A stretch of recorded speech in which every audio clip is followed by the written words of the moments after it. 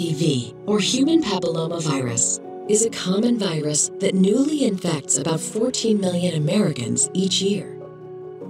There are around 100 types of HPV, with nearly a third affecting the genitals of both men and women. HPV can also lead to the development of cervical cancer.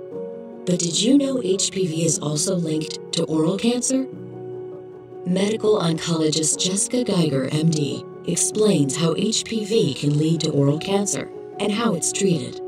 So one type of cancer that is often grouped in with oral cancer is HPV-related head and neck cancer. Now, HPV is an oral infection that poses a risk to developing cancer, specifically in the oropharynx, which is in the back of the throat. It involves the tonsils and the base of the tongue.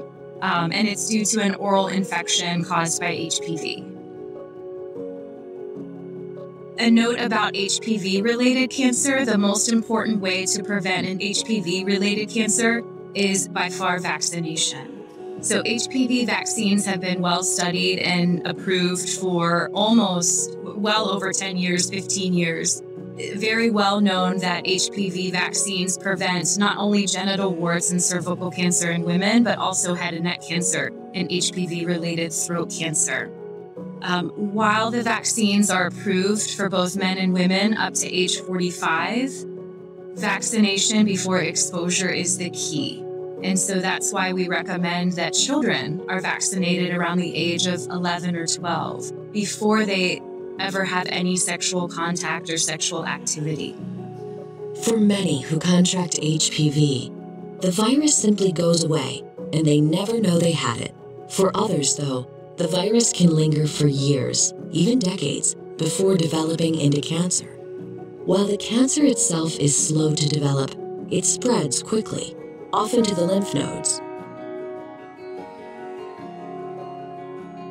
HPV-related throat cancers can also be hard to detect because symptoms overlap with other conditions. Those include, but aren't limited to, swelling in the neck, swollen lymph nodes, ear pain, painful swallowing, sore throat, and vocal changes. Once the cancer reaches the lymph nodes, those lymph nodes tend to swell. This is often the symptom that leads to a diagnosis. HPV-related cancer is often approached in the same manner as other head and neck cancers.